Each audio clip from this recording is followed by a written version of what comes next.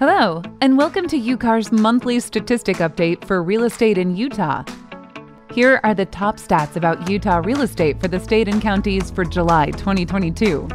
Number 5. The average active listings throughout July in the state of Utah was 8,822, a 5,309 increase from 2021's 3,512. Number 4. 2,550 homes went under contract in July 2022, compared to 3,375 in 2021, an 825 decrease. Number 3. The median sold price for the state of Utah in July 2022 was $561,700, compared to Utah County's $634,258. Number 2. In the state of Utah, July 2022, homes stayed on the market for 16 cumulative days on market on average. July of 2021 was 10 below at 6.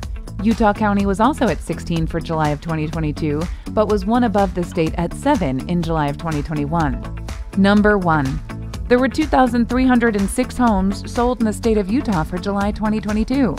In July 2021, there were 3,402. Bonus stats. The next stats are from counties that make up the Utah Central area for both July of 2022 and 2021. Carbon-Emery counties listed 42 homes and sold 29. In 2021, they listed 65 and sold 21.